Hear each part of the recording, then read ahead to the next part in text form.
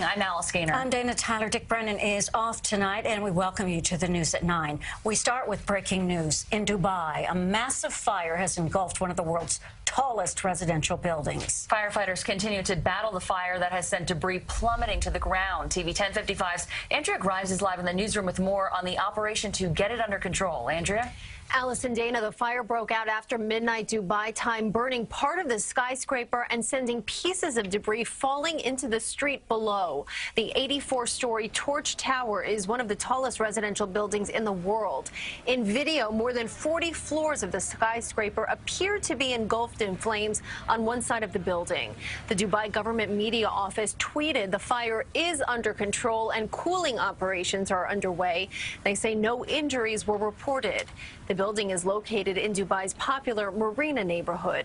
This is the second major fire to actually engulf the Torch Tower. Another one broke out in the building in early 2015. No serious injuries were reported in that incident either. Reporting live in the newsroom, Andrea Grymes, TV 1055. Andrea, thank you. Dan